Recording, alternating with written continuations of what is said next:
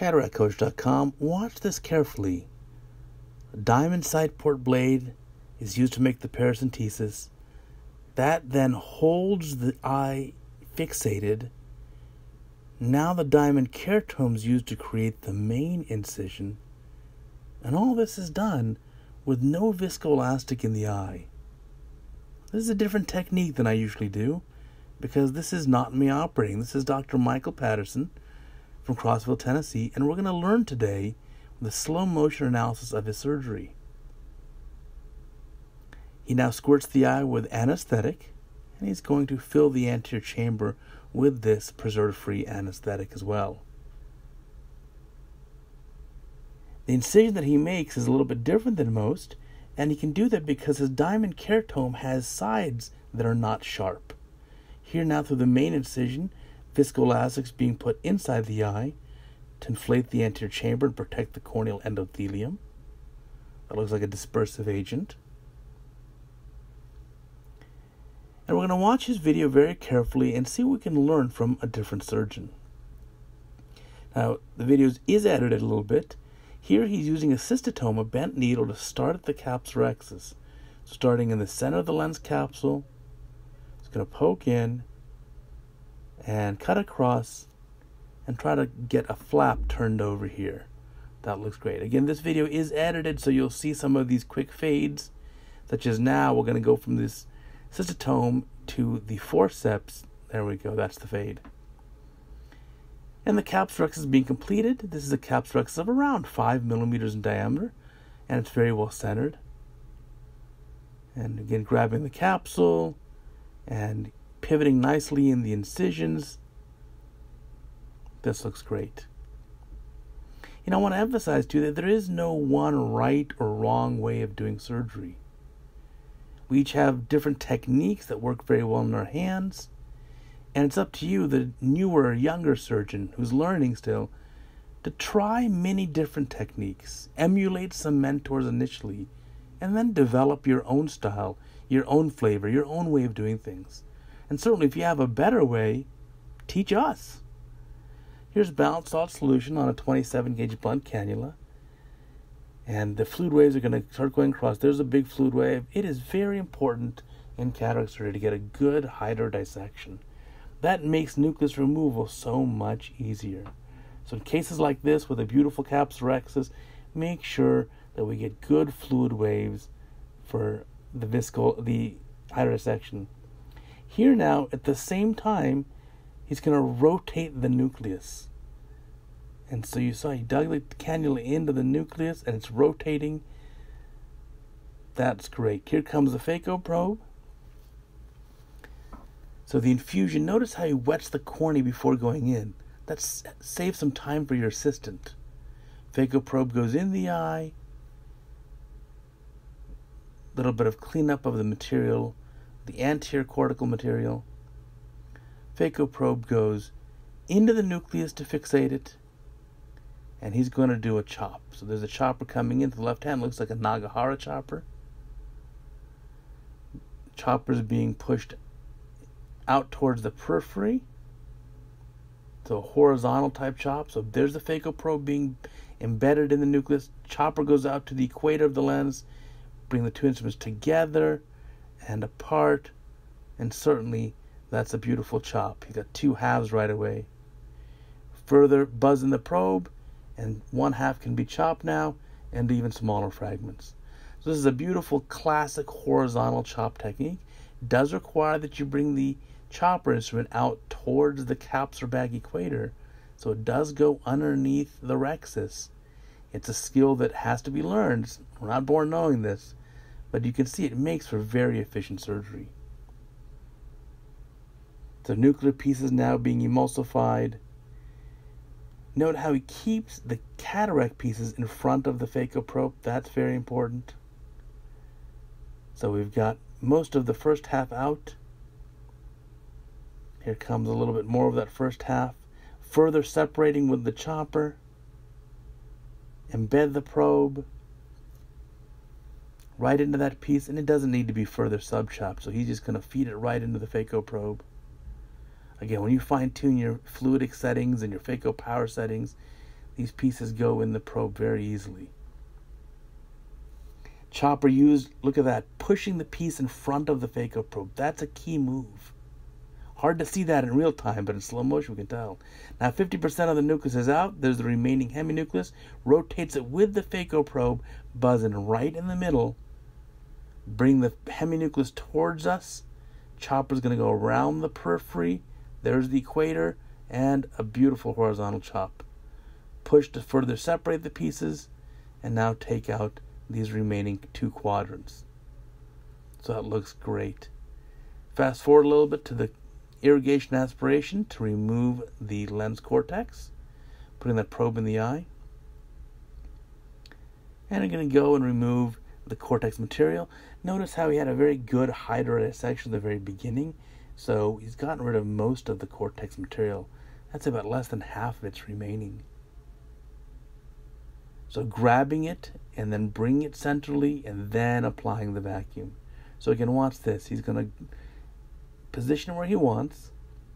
I'm going to grab some of the cortex. There's a little bit out of the screen there. So focus on this subincisional. Grab the cortex here, lower vacuum just to grab it. Now when we grab it, swing the port up, bring the probe centrally, and apply more vacuum. Try that again. A little vacuum here. Now port comes up. Bring the whole thing centrally to strip it away, and now give higher vacuum with the foot pedal. That's a beautiful technique. That worked very, very well. A little bit of wispy cortex left. This will be a lot easier to remove. So a little bit of a gentle vacuum there, and that looks great.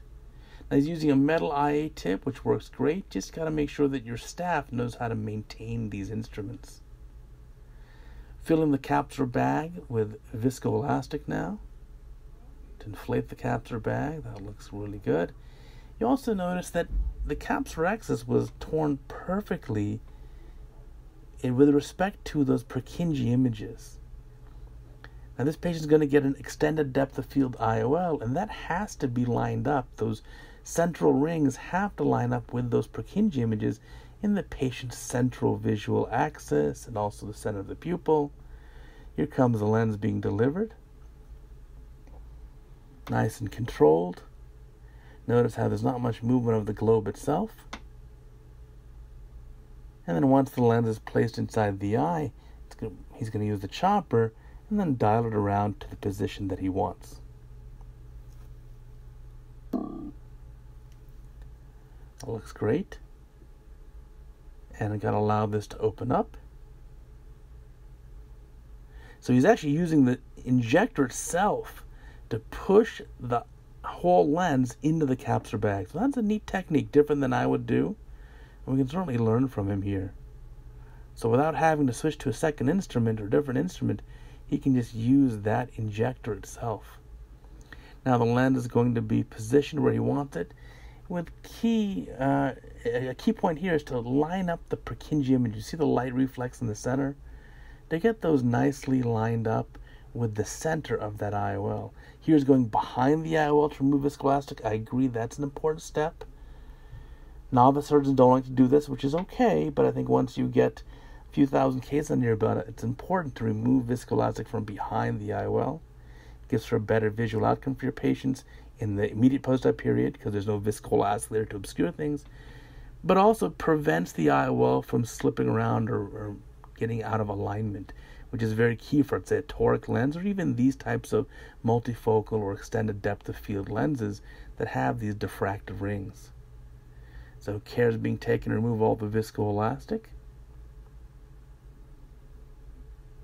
And then at the end, time to seal up the incisions. Again, look at that Purkinje image. That's beautifully lined up. A little bit of hydration of the incision. And then inflating the anterior chamber. And to finish the case up here. So, very nice technique from Dr. Michael Patterson. Certainly we can learn from this. A lot to take home. I think the biggest difference for me compared to my techniques are the way he's doing the incisions at the beginning.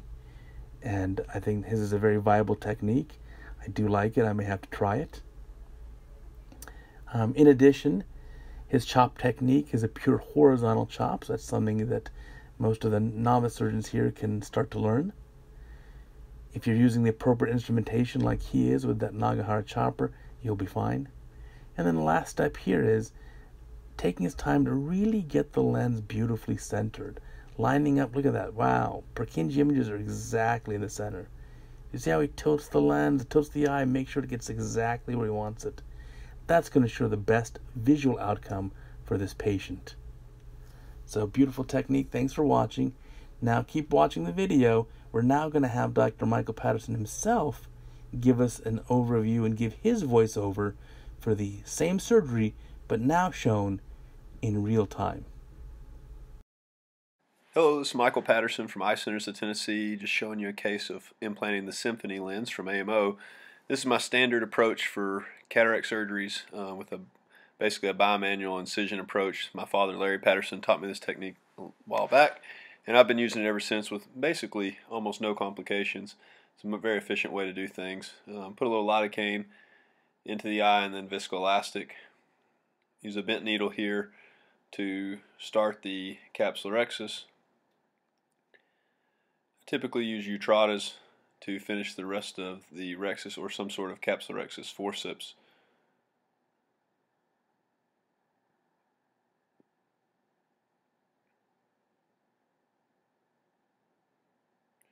Once the capsulorhexis is made, I use a 27 gauge regular generic syringe and cannula and gently hydrodissect with a good posterior pressure on the lens and an easy rotation of the lens.